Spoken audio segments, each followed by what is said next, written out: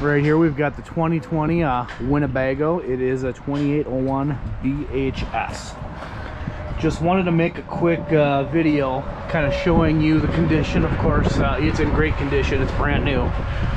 But I know when you're coming from a distance, it's nice to kind of see and be a little bit more reassured than if you were just down the road. Let's get you in here and drowned out that expressway noise some. So right as you walk in, nice huge pantry. Of course it's lit. Now you can kind of see how I did that. Bunk beds, double bunks, nice and large. Storage underneath. Grab handle up top. We do have the restroom in here. I'm gonna flip the lights. Nice big sink. Nice big john. Roof vent in it. Shower curtain's actually kind of nifty on this because it's got this accordion type deal. We pull all the nozzles off for winterization purposes. It is actually a whole 28 degrees out here today, so it's not going to be getting any warmer.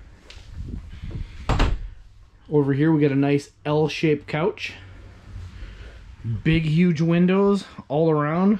Lets in a ton of light. Of course you can see out. All that good stuff. Winnebago propaganda here, so to speak. 3-year structural warranty, 1 year bumper to bumper. Nice big kitchen area. Got the drawers, got the stove, micro. We still get a camper gas slash 110 power fridge, so that's nice. Right in here, TV's looking right at your couch area. It's right across.